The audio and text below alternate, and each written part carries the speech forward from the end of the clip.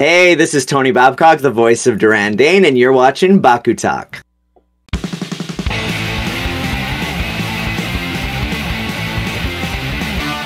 Hello, Brawlers, and welcome back to the BakuTalking Longer Podcast. I'm Haru, and I got another guest here for you today. He is an award-winning actor. He is part of the improv duo Two Live Queers, but he is also known in Bakugan as Duran Dane. So here he is, the voice of Duran Dane himself, Tony Babcock. How you doing, man?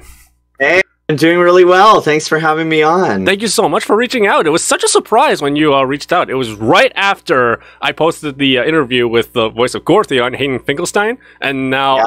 We got Tony Babcock, the voice of Duran Dane, in here.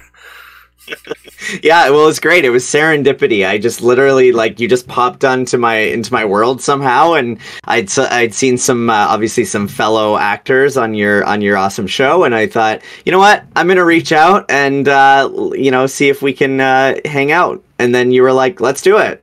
Yeah, I'm so glad that we can actually make this happen, especially with the conflicting schedules and all that. But I'm very glad that we managed to have the time to do it.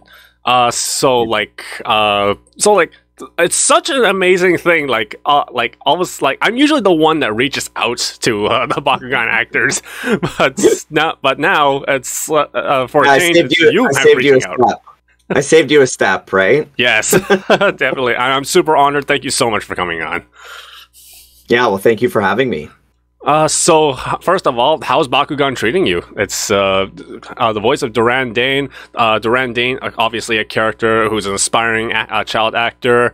Sometimes gets in the way of the awesome brawlers a little bit. But overall, pretty funny villain, pretty much. How's that role been treating you?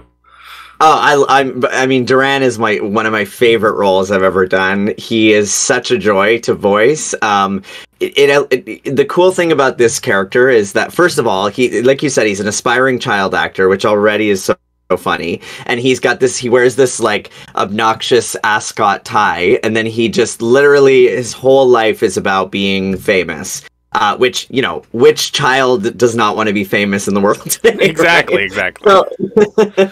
So he's just ridiculous, and I working with an amazing team on it, they allow me to have a lot of fun and take a lot of risks, and it's really fun when you get a role that you get to sink your teeth into and try new things, and so I'm really digging it. And I like to say he's like a bad rash. He just keeps coming back, and he does. He goes away for a little while, and then he's back again, and then he goes away, and then he's back again.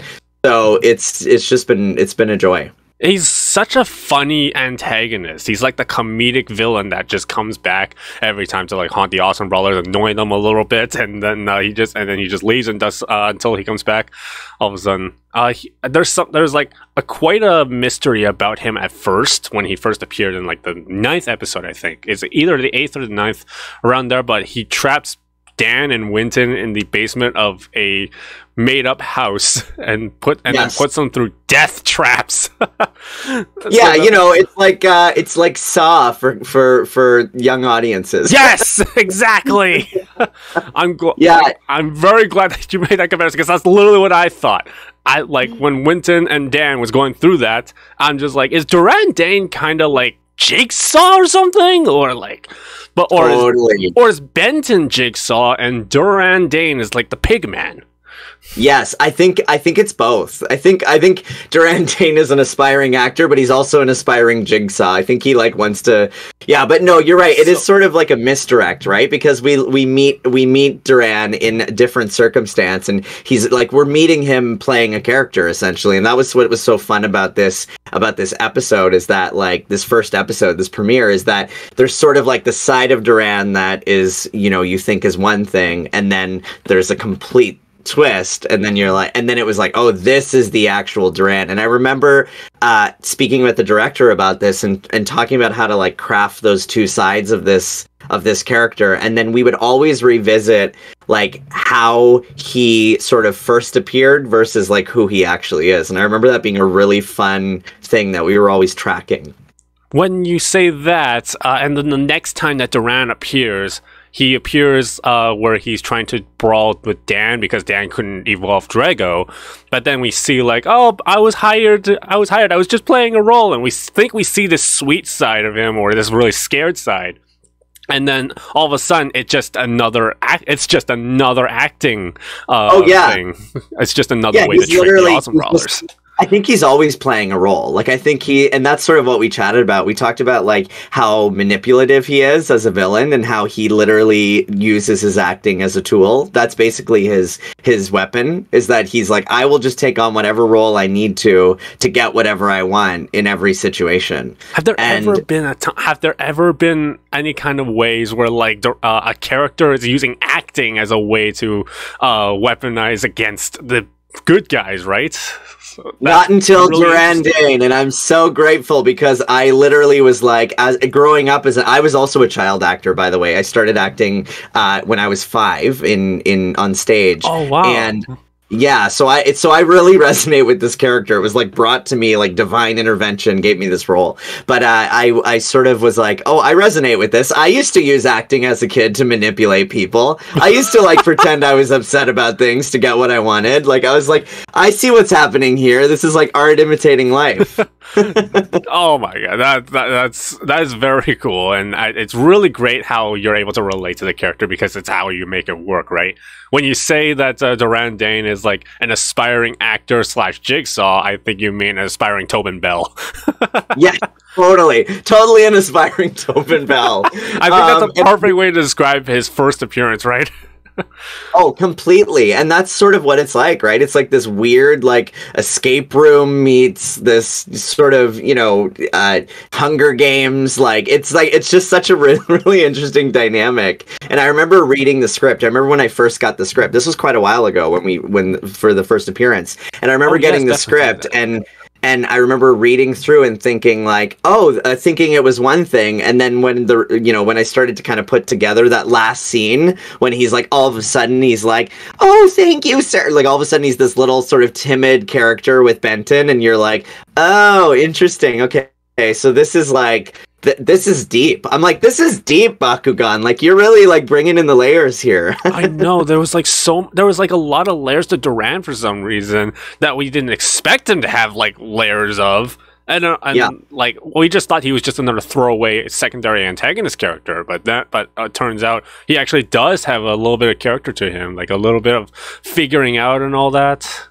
Yep. And that's, I mean, again, like I said, he's like a bad rash. He keeps coming back in different contexts. Like, I think, and to a point where the characters are like, oh, you again? Like, they're almost like commenting on it too. They're like, you're back? Like, it's that kid again, right? And I think that's sort of indicative of Duran's sort of trajectory, or his character trajectory, is that he sort of like always wants to be everywhere. And so I think the writers were really picking up on this, and every time that they were writing their way through the series and they were like, oh, we need like a villain here, we need they were like, let's bring in Duran. And in fact, I actually had some conversations with some of the creative team where it was like, yeah, that's exactly what happened when we created this character. It's like we constantly were like bringing Duran back because it just was like, he's a great character to put back because we've established that he wants to be everywhere, and with everyone that has anything to do with fame or notoriety or recognition or awards or anything like that, he's there. Yes, definitely. It's definitely a really good description of what kind of character he is. Someone who's like very deep, but also, like you say, a bad rash that just keeps coming back. Have you ever seen Duran Dane's character card, like the hero card in like the Bakugan TCG game? Yes, I have. What was your reaction to it? Because like it costs 11 to play, but he deals like 5 damage and it gives double strike all the time. I mean, I really think I had such a good time when I saw that. I thought to myself, like, there was like a moment of pride. I looked at it and I was like, yeah, this is like, Duran would be so happy right now. Like, that sort of was my reaction. Like, he would just love that he has a card. And I think it's funny because a lot of my life as an actor now, even when I'm working on other projects, I feel like I'm always like, there's a little Duran inside of me all the time, like thinking like, is this a side of me? Like, is this a side of me that likes accolades? Do I want to see myself on a card? Like, and so he's pretty much embedded into your heart. Oh, completely. And you know what? It's funny because the director, the creative team I was working with, they said the same thing. They're like, you literally like, they're like, you don't even have to try to get into this character. This character's there. And I'm like, because, you know, we get set up for like some of his longer episodes. And often what happens when we work on this show, you've probably heard before, is that depending on your length of character in the episode, you're recording earlier in the day. So often what happens is like we will go in, and if like, you know, I had one of my episodes where he's in basically the entire thing. The ninth episode, yes, but there was another one where he was heavily featured, and I was one of the first to come in, and it was early in the morning. And I remember it was like a doozy. It's like, I don't know if you recall, and I can't pinpoint the exact episode, but there was this episode that is like the emotional roller coaster of Duran. He's like screaming, he's sad, he's crying, he's like there's literally like every emotion possible. Oh, yes. I think I know what you're talking about, yeah. Yeah, and so he's like everywhere. And I remember coming in and I was just so excited to do this episode. And so they were expecting like having to, you know, give a lot of direction. And I sort of came in and I had a really fun idea in my mind of like how I wanted to play the sort of nuances of his duality in this episode. And I came in and I did it, and they were like, and that's when they were like, because they didn't really have to give me much direction on that episode. And I remember the director being like, do you like... She's like, are you like Duran in the morning before you come here? I'm like, yeah, this character is literally in me. I'm like, I was this character in like a different world. Like there, like I feel so, even today, I feel like, you know, I'm so in touch with him. And as much as he's dramatic and he's a lot and he's an antagonist, I think we all can identify with him if we really like there, you know, there's all of us that he just wants to be loved, right? He just wants to be adored and loved. And, you know, he wears this ascot, and it's like, it's just, to me, that's sort of indicative of like his life. Like he just wants to be this sort of, you know, excitable, like a revered character. And underneath it is all of this insecurity. And that's what you see in this episode. You see that other side of him. Yeah, I think I do remember that episode. Yes, I know exactly which one you're talking about. But when you're speaking of like Duran and the character and what you're doing with the script and stuff, when you first got the character of Duran, I know we talked to like various other voice actors. Like we talked to Julius. He originally auditioned for Shun. Hayden Finkelstein auditioned for a lot of different roles. What did you originally audition for? What role did you specifically really wanted when you first auditioned? So I have a really funny story to tell you, and the answer is none. And I am very lucky that I might be one of the only actors in Bakugan history that was offered this role without an audition. But let me explain. And I was on Beyblade. So I was on Beyblade for a while. Yeah. And I was playing Takanosuke on Beyblade, which was so much fun. And I auditioned for. I auditioned for that, and that was like quite a few years before Bakugan. And so I remember going into that audition, and I remember just basically I was like coming in, and I was like, I'm gonna try something really off the wall. Like, I don't know if this is the right choice, but what do I have to lose, right? And so I went in there and I played this really interesting take on this character who's just like annoying and knows it and loves it. And that was sort of Takanosuke in a nutshell. Like, again, I get pigeonholed for annoying characters. That's fine. I'm all for it. But I came in and I did this really weird, like, high-pitched voice, and he was just so grating and annoying. And I thought to myself, this is either going to tank or do really well. And thankfully, it was the second, and I got offered that role. So then the casting director from Beyblade remembered me after working on as Takanosuke, and literally one day called my agent, and my agent was like, hey, here's a picture of Duran Dane. You're playing this character and you start on Monday. And I was like, this never happens. Like, no actor ever gets this. And I remember feeling so excited and thinking, to your point, that it was going to be one episode. I thought, you know, this is one of those one-off, like, enemy characters, antagonists. I'll go in, I'll have fun. It's all good. Like, I was excited. And then when it was like, I got to the end of the record and and I was like, can I ask you something? And they were like, sure. And I'm like, is this character coming back? Because it really seems like he is. And they're like, oh, he'll be back a lot. It's like, it was just like, it was awesome. I still remember it to this day as one of the highlights of my career, because when you get something without auditioning, it's just like a cherry on top.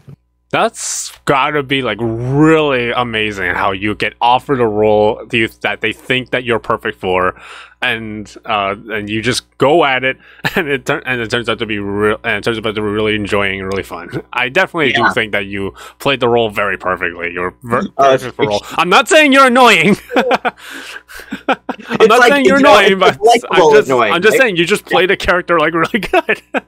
I appreciate that. Well, it was a lot of fun, and you know what, Takanosuke on Beyblade was a lot of fun as well, and similar had that feeling of like that sort of antagonist, like that sort of tends to be my go-to. That was more character-y antagonist. So yeah, it was great. It was so much fun, honestly, and I felt so honored. Oh no, he worked on the Beyblade. That's the enemy.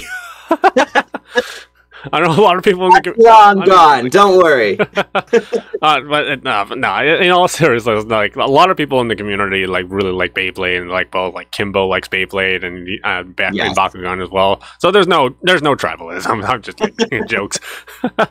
But I get it. Regarding Duran, I remember there was one episode that I really, really enjoyed. It was like a filler episode, but a little bit, but it was still like pretty humorous, pretty funny. It was where like Duran became a director and he went to star in the movie because the Lord of Brakistan over here wanted to have the shoot there or something like that. And yes, and like Duran wanted to direct. He wanted to like star in it as well, and it turns into like this really huge fight between the Lord Bracken and Duran. So obviously Lord Bracken is voiced by Blake Johnson. So tell me about that. So tell me about that specific episode. How was it like working on that particular episode of for Duran being that humorous like that? Oh my gosh, I loved that episode. I mean, first of all, I was so like, I had such mad respect for the writers for bringing Duran in for that, because it was sort of like such a great obvious choice. Like this was like Duran's moment, and it's like it's just so funny to see. And I think that was one of the I might be wrong, but I think that was one of the precursors to the other episode I was talking about when he has his big meltdown and all of that. But in this episode, it was really interesting because it was very much like built around that conflict. And for the first time, you're really seeing Duran like fighting for the lead and fighting for the spotlight. And like, there's this energy there. And I thought that, for me anyway, it brought back a lot of memories again, like not to criticize myself, but as a kid, like I was really bossy. Like I was a bossy kid. Like I'd be in the group of kids and I'd be like, I'm going to be the leader. So I'm working on that episode and I'm like, this is totally like, I am so being typecast right now and they don't even know it. It was a really fun episode to work on. It was really cool to kind of put Duran in that leadership role and kind of see him work, so to speak, like what he would do in that position. And it was just, again, working with these awesome actors, you know, a lot of the times we're either seeing them in passing or we're just hearing them in our ears, and just like, also just honoring their work. Like, you know, the show has really great actors. You've met many of them. They're just really great people. They bring a lot of love to their work, a lot of passion, and being able to riff off of that is a lot of fun. Yeah, they're definitely really great actors. You included. I know Bakugan has like a lot of like great voice acting. A lot of passionate people that get some voice acting. I really have an appreciation lately for voice actors because like me growing up, I grew up watching Sam Vincent. I don't know if you know him. James Earl Taylor, and just like so many different voice actors. Dan Green, Eric Stewart. But I'm wondering, who did you grow up with influencing your voice acting career? You know what? I'm laughing because I'm about to like date myself. Like you're gonna like be like, oh yeah, well, you probably already know how old I am. But I actually, for me, it's Bob Bergen. Like for me, it's completely Bob Bergen. Bob Bergen, who's like most famously Porky Pig. And you know what? I met him. I got to meet him in New York, and it was it's the same weekend that I met Lily Tomlin. I met a huge amount of incredible voice actors, Nancy Cartwright, like some of the greats, right? Like Nancy Cartwright, who like never has to work a day in her life because Bart Simpson is like her nest egg. Yes. But I think the biggest thing with Bob Bergen, just really quickly, is that, and by the way, like look up Bob Bergen, because like he does a lot, like he still does a lot, yeah, and to this day yes. yeah, he's now a mentor. Like I chat with him, but through a happenstance, I ended up being on the actually not through a happenstance, through being on Bakugan and some other voice stuff that I work on. I got invited to be a judge at the Voice Arts Awards in New York City a few years ago, before COVID, when people got together, like we're doing again now. And I was there, and I got a chance to meet a lot of the big voice actors who were there. But I scoped out Bob Bergen immediately, and I was like, I need to meet him today. Like, I need to make this happen. And I ended up like sitting down with him at an after party. We chatted for like 3 hours. Like, it was amazing. He's like the nicest guy. But I think what's so interesting about him is that he wanted Porky Pig. He was not the original Porky Pig, and he wanted that role. Like, it was like his like life's mission was to be Porky Pig. So I won't go into the full story, but he essentially like conned his way into the offices of the studio that was like, you know, recording it with the guy that was Porky Pig, and he basically pretended to be like an intern in order to get upstairs, and then he like introduced himself to the guy, and he's like, I will be taking your job when you retire. And the guy was like, you will you? And he literally just like he trained with him. He spent all his money training with this guy every week for like years. And then when the time came for that guy to retire, and they were like, who's going to replace you? He was like, Bob Bergen. Like, the guy, like he literally manifested and took action on that desire. And he's just like, it's like phenomenal. So I had to meet him and be like, can you please tell me all of your ways? Like, how do you do this? Like, what's your intention? How do you get, like, how do you sort what is your joy? Like, when you're in the booth, like, how do you embody a character? How do you, like, I wanted to know everything, right? And to a point where he was like laughing because I was just asking so many questions. But he's great, and he's a mentor, and he's helped me continue to evolve my craft, and he's just phenomenal. That's right. Amazing. I know that was a really big answer. That's that's an amazing story, though. That's really great how you were able to meet Bob Bergen, and he was able to pass on so much knowledge to you. It was honestly, it was mind-blowing. Like, that was the day where I started really taking, I've always taken acting seriously, but that was the day where, like, I was like, this is this is a craft that needs to be honored, that needs to be really taken seriously.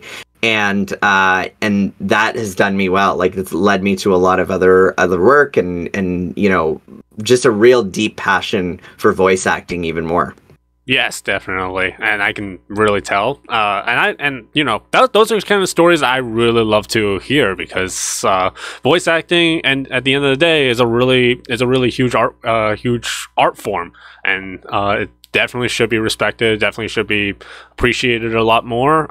Because without voice acting, you'd be watching something or playing something on mute, and there would be no depth or layer to the character, right? Because the voice is what really captivates the character into an engagement with the audience, right? Absolutely. It's incredible, and it's such a fun art form to study and learn and play in, because it's you and the mic.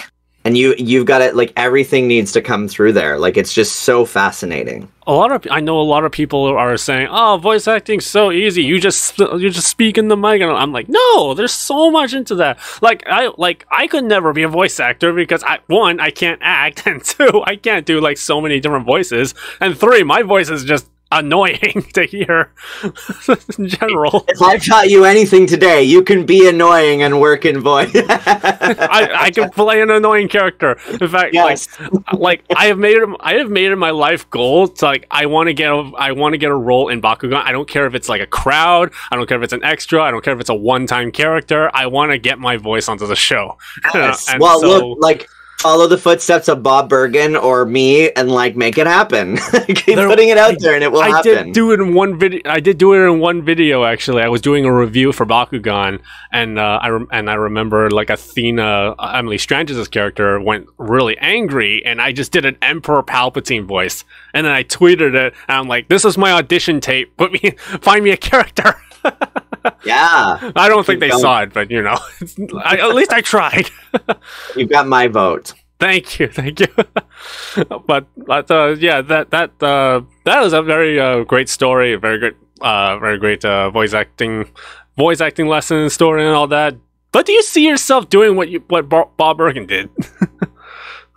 You know what? I do. I think one day. Maybe not for Porky Pig, but I do think that the lesson there is in an industry, the acting industry can be very sporadic. Like things can happen overnight and then things cannot happen for 6 months, right? And that's sort of the nature of the beast. That's why I work in, like you mentioned before, I do improv, I do theater, I do film, I do voice. And I think one thing I've learned is like tenacity goes a long way in our industry, like a long way. And I think of the story of like what I mentioned to you when I was on the show that shall not be named, and I went in there and I did that voice, that unique, high pitched voice, and it really served me well. And not only did it serve me well, but it led to Bakugan and it led to other things. And, I think it's sort of like, I think the lesson that we can all take from this is like, if you want something, then you go for it and you don't stop, and you don't be afraid to like make a mistake in the process or take a risk or do something out of the box. And I think that's a really cool lesson that I will continue to take with me, and I do continue to take with me as a performer. That's a really great lesson. Just never give up on yourself and just, keep going. Yeah. And, I got to say, like, under that note, like, because that's my mantra, I recently created a series called Extreme Actor, which is a series that's all about the behind the scenes of being an actor. And I basically, like, go to extreme lengths to get into character. I go to medieval times to train as a knight so I can audition as a knight. Like, each episode has that sort of feel. And I had a dream to create this show, and I basically just kept knocking on doors until someone would answer, and I got a company on board to basically come in and fund the project. And they were a pretty major broadcaster in Canada, Bell TV, Bell 5, and they helped me create it. And then from there, I was like, okay, well, this show is really good. Like, not from like a ego place. It's like a really great show for people to watch. It's a really feel-good show. I want to get it to a larger audience. So I ended up, again, knocking on doors until someone would answer. Finally got in touch with a few people who then programmed it to a wider audience. And then, what's so funny is it's going to sound like I keep getting offered things. This has only happened 3 times in my life. But then I get a message from Broadway, and Broadway On Demand, which is the Netflix of Broadway. It's like a Broadway's version of Netflix. Mm-hmm. They got in touch with my agent and they go, we love this show. We want to program it and we want to put it on the air in the next 2 weeks. And I was like, so it went on Broadway On Demand, and here's this big acting series that's like being heavily featured to 70,000, or I think it was 75,000 subscribers on this streaming platform. So again, it's like, you know what I mean? Like, it was an idea, and I just kept going, and I kept knocking until people answered the door. You had an idea, and you went for it. That's it. And like, it's we can all learn from that. So I believe in you. It's going to happen. You're going to get on Bakugan. I really hope so. But as I said earlier, you're part of the comedy duo Two Live Queers. You also mentioned it earlier as well. So tell me about that. How does being a part of comedy different from the industry of acting? Give me an insider into that. Totally. Well, first of all, I've been doing improv for, I guess, about 12 years. It's sort of been my calling card in the industry. Like, I tend to be called in for things that are improv based because it's heavily featured on my resume and my materials. But I think the cool thing about improv, if you've never studied it or seen it, is that everything's made up on the spot. Everything's made up without any direction. And for me, like, if that sounds terrifying, it was for me at first too. Like I mentioned, I grew up on the stage. I was like the theater actor as a kid, and as a teen I was doing plays, and I was like clutching to my script like it was a life jacket. Like that was my thing. As long as I had a script, I'm good. So I had auditioned for an improv troupe, and was terrified, and went in there, and I thought it went terribly. I thought I bombed it. And then they again were like, you know, we'd love to see you again. And I came back and I ended up getting it. And then I was like, oh crap, I better learn how to actually do improv now.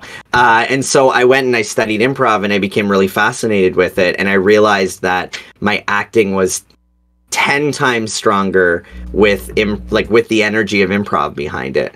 And I started to realize acting is improv in many ways. You know, even when we're on the mic for Bakugan and other shows, it's like, yes, we're here, we've got a script, we're dubbing, there's a lot of structure, but within that you play, and it's improv, and you work on your instincts, and you're sort of improvising with the image on the screen in front of you, because we're like dubbing these voices based on what we see, right? Mm-hmm. And so you're kind of playing with, so I'm sort of improvising with Duran when I'm recording. Like I'm watching his character, and it's all been like animated, and I see it, and I'm sort of like, I'm going with like what I feel in the moment based on what he's doing. A little bit, obviously some pre-planning and all of that, but like I'm allowing myself to play. And I think that's sort of, for me, the connection between the two, and why I love and why I'm on an improv troupe, because it keeps me fresh and it keeps me out of my head. And I think we can all like get out of our head more. Like we're all in our head, especially the last 3 years. Yes, definitely. So, in a way, improv has really helped you in your performance for voice acting, because you have to like be able to move with the character, as you say, right? Yeah. I know when I spoke to I know when I spoke to Devin a while ago, he says that he improvises some certain lines and like adds some stuff that's not even part of the script. So, has there ever been a situation where you've actually had to do that? Yes, there have been. It actually happens quite often, because we are dubbing from Japanese to English with the show. A lot of the times, what will happen is like the lines won't fully match up, and so in the moment we're also improvising with the creative team and going like, what can we say here instead? And a lot of times what will happen is they'll be like, they'll be on the mic and they'll go, we're just trying to figure out what line would fit in here, and I'll say something like, do you mind if I try something? And they're like, sure. And truth be told, when I say that, I actually don't know what I'm going to say. I just want to I want to see if I can improvise something in the moment. And so there's a lot of times where like as Duran, it's sort of like, you know, I'll add a little bit of like, you know, he'll be like, yeah, like he'll have this little like, what, you know what? Like, or like there's just like little sort of thing that's not there, but it just feels so Duran. And that's a good note too, is that every time before I record, I do a vocal warm-up that's very improv based, and the last thing I do is I take Duran and I improvise with him. So like I'll literally just like sort of be like kind of saying things to a beat. So like I'll have a drum beat going, and at first I'll just be like going like blah blah blah blah blah blah, and I'll get the like rhythm into my body, and then I'm like Duran, and I'm like I like to terrorize, I'm a child actor. Like I'm literally like improvising this like kind of Duran rap, like basically before I go into record, and it just like gets me into Duran, and it sort of puts his energy in me, so that when I walk into record, because there's no time in the film and TV and voiceover industry, there's no time to like say, let's just take a little while and figure this out, and like everything moves so fast. Mm-hmm. So you've got to sort of come in like warmed up. You've got to come in like ready to deliver, especially on those big episodes where like we're literally recording so many lines and we've got to do it so quickly, and there's no time to do it. Like they'll be like, we've only got 2 takes, like 2 takes max. And we're like, okay, let's go. And if you're not ready and warmed up, that can be really terrifying. Oh, yeah. I cannot imagine how terrifying that could be. just being told, "Hey, you have 2 takes," and like, oh my god, I gotta get this right.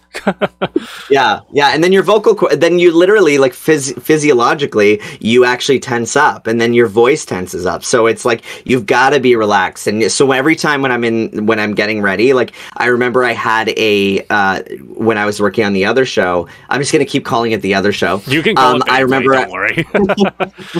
I'm just kidding. I had a 6 a.m. an 8 a.m. call, and I remember I was sick and I didn't have a voice. So I literally was up at 4, because that's the other thing. You can't be like, yeah, I'm just not coming in today because I don't have a voice, because everything's like been completely like worked out, timing, like deadlines, all these things have to happen at a certain time.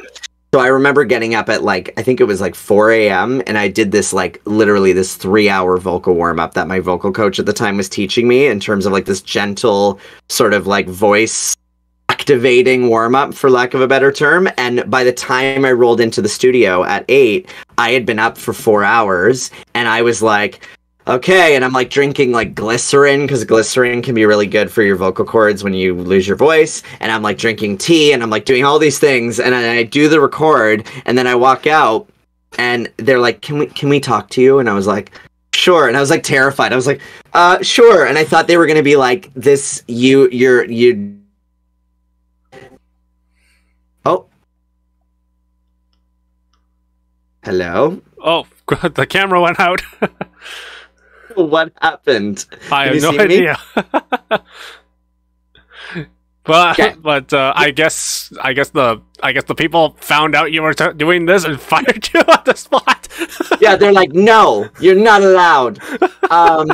Okay, is it all good? Do you want me to pick up? Yeah, you're all good. For those of you who are listening to the audio version of this, his Tony's camera went out and he muted for a second. You were in the middle. I think you were in the middle of talking. I think you were in the middle of talking about you finished the session. They went up to you. I think you were thinking that you were going to get fired. Yeah, that is legit what I was thinking. I was like, here we go. And then they called me in and they were like, really great work today. We know that this was a tough one for you and you're not feeling well. And I was like, literally, like my heart dropped and I was like, okay, thank you, bye. And I left. I was like, don't say anything else. Thank you, good. And I left and I was like, wow. And then literally I was like, I am never getting sick again. And I was like drinking vitamin C drinks every day. And I was like, this is not... that show, like, Beyblade was a lot of fun for me, but it was a huge learning curve. Like, even from day one, I remember I mentioned I came in with this really high voice, which, like, to this day, it's like, oh, talk like this, right? That was my voice. And I learned that voice is really difficult to sustain. Yeah, that sounds painful, just listening to it. Yeah, so day one, they were like, yeah, the voice isn't quite, like, it's got to be louder, it's got to be stronger, you've got to yell, like, people are loud on this show. That's what they said to me after day one. And I was like, okay, I'm getting a vocal coach today. I am making sure I can build up this voice so I never have the problem again. And that was sort of the beginning of my holistic journey in voice. Because if you talk to a lot of, like, voice actors who are, worth their salt and work a lot, they'll talk a lot about like vocal, like how they look after their voice, because it's a big thing. Like when you're voicing a lot, I've started to get into audiobooks, so like voicing a lot is a thing, and you get to a point where if you don't take care of this, it will literally just go away sometimes. Like your voice will just be gone for 2 weeks. This is your moneymaker right here. Yeah. So I'm like, okay, everything is about making sure this is okay. And so you get the things, you get the throat coat tea, and you get all the things you need to make sure that this is here. And so with that vocal coach, what I was learning how to make sure I was never using what's called my like throat or chest voice, and that I was instead using my actual like resonant voice from my stomach. And like it makes a huge difference, because most people are really terrible at like yelling. For example, they yell from here, and that's why they lose their voice. So you can actually stop that when you start to learn like holistically how your voice works. It's really interesting. Yeah, that is very cool. That is very cool to like know, and like an important lesson to like everybody who's aspiring to be a voice actor. I know there are a lot of people in the Bakugan community who want to be voice actors, and they look up to people like you and like Jason and Eldam, people who voice in Bakugan and all that. But I think the lesson that they really forget or they don't take into account is really learning how to take care of your voice, right? It's just learning to take care of the vocal cords and all that, because if you don't have this, you don't have work, right? Because that's pretty much what voice work is. That's it's literally in the title. You can't talk, you won't work in here. Yeah, it's huge. I think the biggest example of this for me was I was part of a video game series called Black Mirror, which is not anything. Yes. Nothing to do with the series. It came out years before. But it was a really fun challenge because it was essentially 2 years of going into the recording booth for 8 months of the year, 9 to 5. I was essentially working a 9 to 5 because each video game that I recorded as the protagonist was literally like a binder this thick of lines, because there were so many tracks the character can take. It's a point and click, and there's like the character will literally comment on everything you click on. So I remember at first being like, this is a dream job. Like, I get to work 9 to 5 every day, 8 months. Like, the character's very much in my vocal register. Like, it's a really sweet gig. And then I remember getting about 2 weeks in, and I was like, oh, this is work. Like, especially when we started to get to the, like, character dying, like, the 45 ways the character can die, and you're going, like, and you're making all these sounds, and you're like, okay, this is serious. Like, you're gonna do this every day for 8 months. You've got to be like a vocal, like, superhero. And so I'm so grateful that, like, I was learning that lesson of looking after myself, because I would not have been able to withstand that game. And, I was lucky being the protagonist that the 1 week I got sick doing the first game and lost my voice, I had some pull. So I was able to production was able to pause the week for me, which I was like, I felt so bad about. I was like, I'll be better soon. I'll be better soon. And they're like, no, it's all good. We all needed a break anyway. But truth be told, you've got to show up, and you've got to be able to do it and deliver. It's a very how do you say? I don't want to say the wrong thing. Cutthroat industry or something. Predatory industry or something. Am I using the right words? Cutthroat industry, I guess. I mean, it's sort of the idea of like 7 people lined up behind you if you don't deliver. Yeah, is very much based in a lot of truth. I think the thing is, though, is that the other side of that is, like many things, it's a relationship industry. So, for me, I'm all about like making lasting relationships with people. I'm all about like being easy to work with. And that's been sort of my gold star, my true north, if you will, through the industry for so many years. I'm going into essentially, I started when I was 5, right? So I'm going into like my 30th year as an actor, which is nuts if you think about it. But it's the way to have a long career is diversify. So let's say I do a little bit of everything. So when voice gets slow, I'm over to film or TV or improv. And B, actually, you know what? That's B. A is B, easy to work with. Like, that is A. Like, unless you are like, Tom Cruise or Emily Blunt or like, Mindy Kaling or like someone at the top, like you, and even so, but unless you're like A list, you've got to be so easy to work with that you become the obvious choice to work with because of how easy you are to get along with and easy you are to direct. That's key. So for anyone watching that wants to get into voice, work on your voice, practice it every day, but also be really easy to work with. I know that when the entire Bakugan cast, I know you guys have like a really fraternity relationship.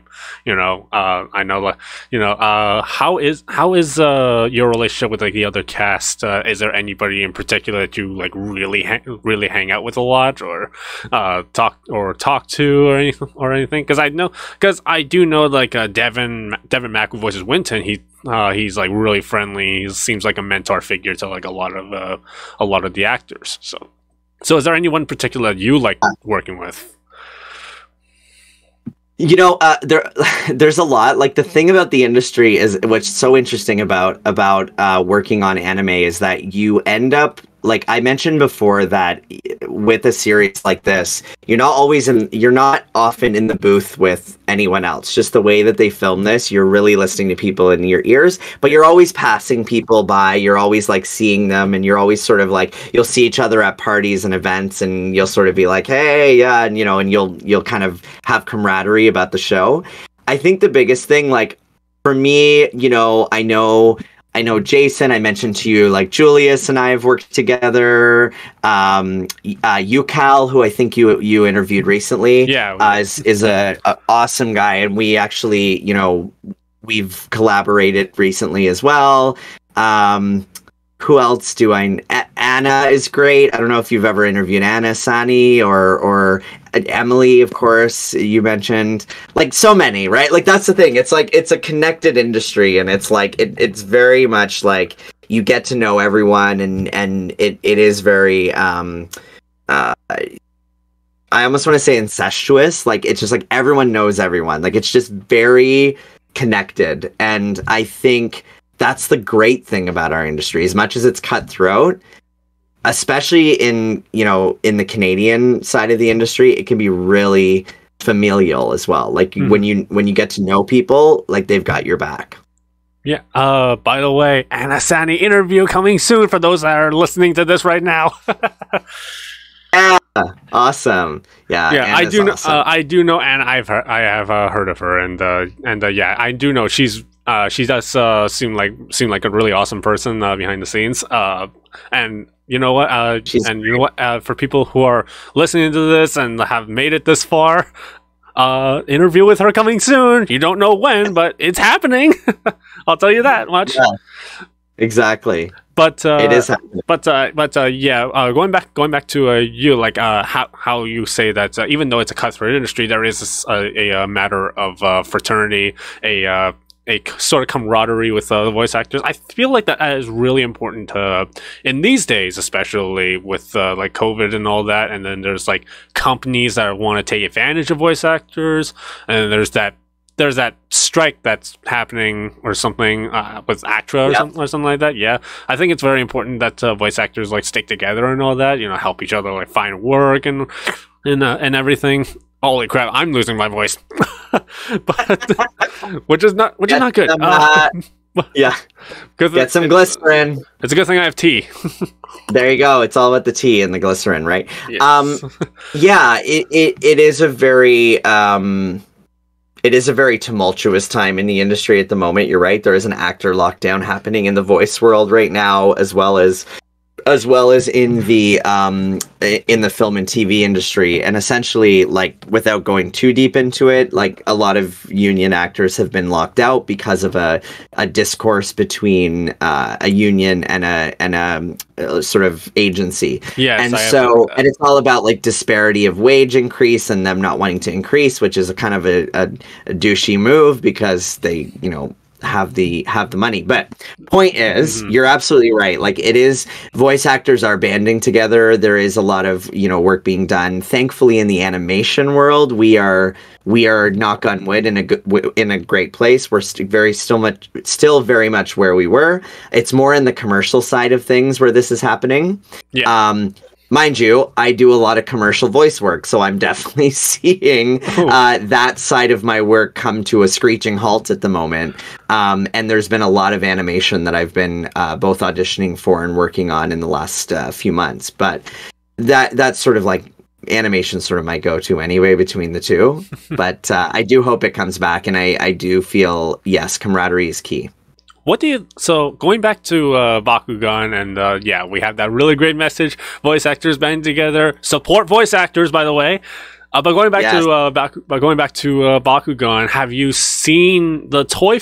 Have you seen the real life toy for your partner Bakugan Nobilius, who Corey Doran voices? But have you seen the real life toy for your partner Bakugan Nobilius, the giant red chicken? Yes.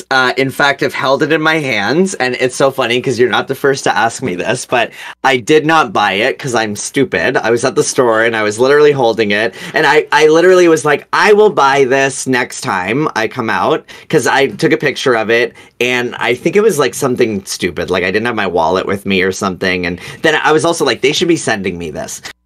Should! But I was like, I will buy this next time I'm here. And then, of course, I came back literally 2 days later and it was gone. And then I was like, I'll just get it next time I see it. And I've literally never seen it again in person. Oh, man. So I will. Let's put it out to the world, to the universe, that toy needs to be sent my way.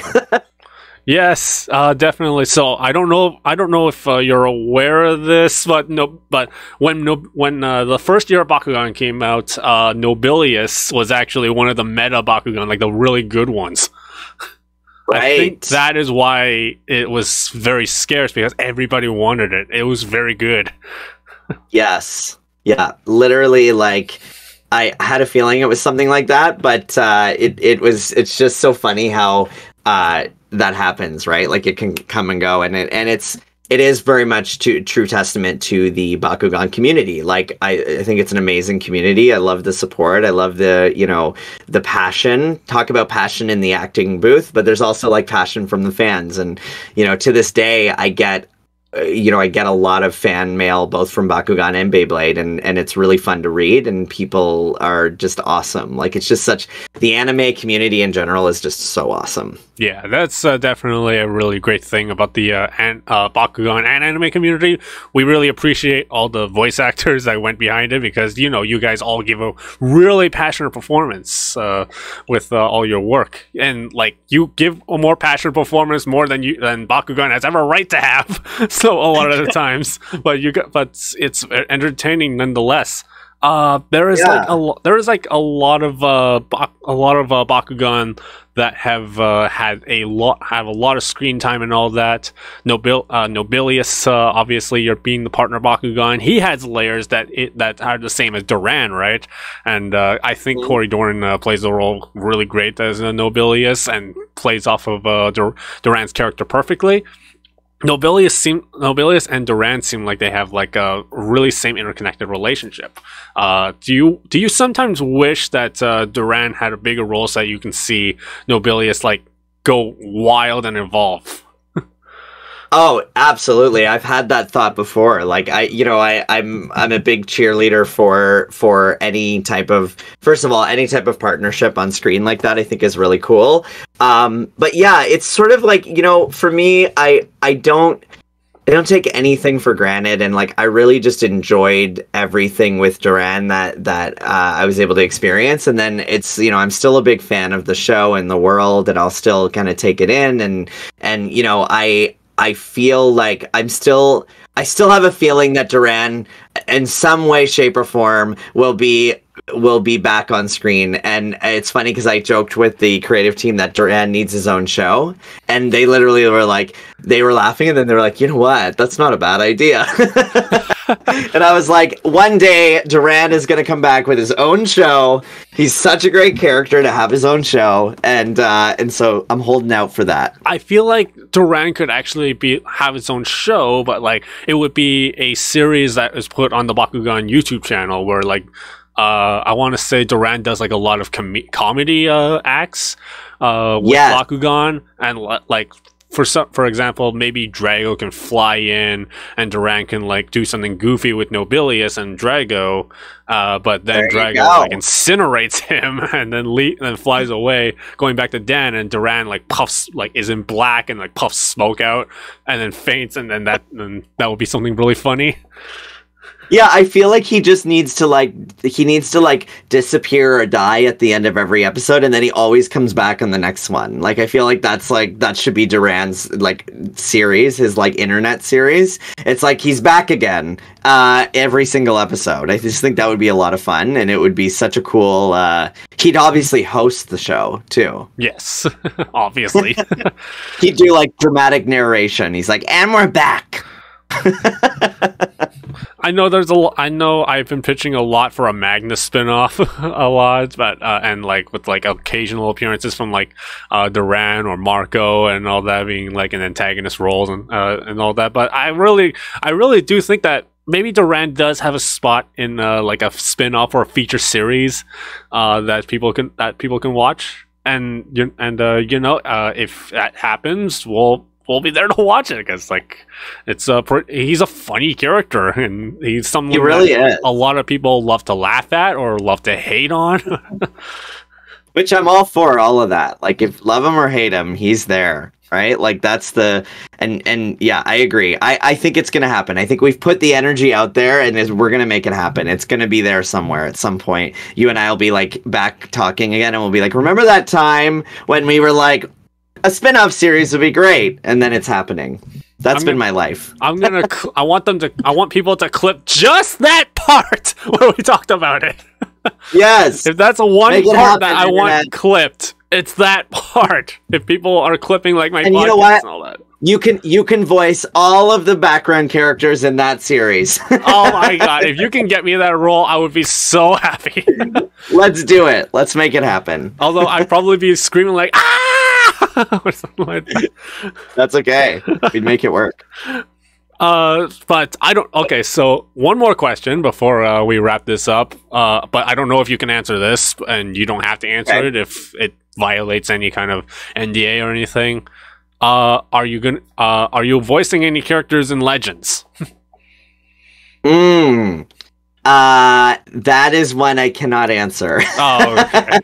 Because Emily Stranges has posted an Instagram. The reason why I asked is because she posted an Instagram story. There was a TV monitor or something where it says "Welcome Emily, Jason, Sharjil," and like the first names of actors and stuff. So that's why that's how we know a lot of characters are returning. Yeah. As far as I know. And as far as I can say, there is some dialogue happening, but I don't know anything beyond that, and I can't say anything beyond that. So how's that for cryptic? Fans can take that as much as they will, because like Bakugan has become sort of like Marvel or something. People are trying to like find the smallest kind of reaching leak to like get hints and all that. Yeah, exactly. No, I think it's really too early to say, and I think that I definitely don't know as much as you may think I know. So let's just leave it at that. So you're saying that you are. I did not say that. I'm the worst detective ever. let's just say it would be great. It would be awesome, and Duran does have a habit of always coming back, so it would be wonderful. I would really enjoy it, and I would love it. But if not, I would love him to have his own series. So there you go. All right, fans, take that as you will. Let the speculation begin. But yeah, thank you so much for coming onto the show. It's been a real honor. Thank you so much for reaching out. And this has been a really fun conversation. Yeah, likewise. It's been great. It's been great to connect with you. I really enjoyed it. Thanks for the chat. Thanks for bringing me into your world, and good luck with everything you're doing. It's awesome. Hi, thank you so much, and likewise, good luck with everything you're doing. We look forward to whatever comes next. And one more thing I want to ask you, for Two Live Queers, when's the next live show? Oh, awesome. Yeah, we are doing we're currently working on a live, like an actual physical live, another physical live show in Toronto at the Comedy Bar, but we're also This I can tell you. We are in early stages for a TV series. So we're working on a sort of a pilot episode at the moment. We have a pretty major player in the Canadian film and television industry who is sort of backing us or involved at the moment, and we're hoping to bring it to the screen in a similar to like a Saturday Night Live sort of energy, like where it's vignettes of different scenes, different same actors playing different characters. So that's kind of my jam, and we're really excited for that. That's awesome, and I can't wait for that. Everybody, catch Two Live Queers coming live in Toronto. And where can they find you on social media? Instagram, Twitter. You can find. So first of all, Instagram. You can follow me at Tony Babcock Actor on Instagram, and Two Live Queers is also on Instagram. If you love all things improv and all things queer, you can join us there.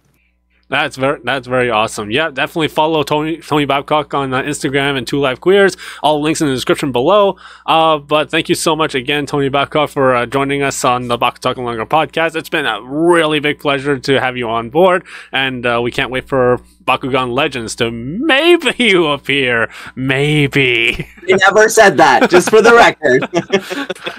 Thank you. Speculation run wild. But thank you so much, everyone, for watching and listening to the BakuTalking Longer podcast.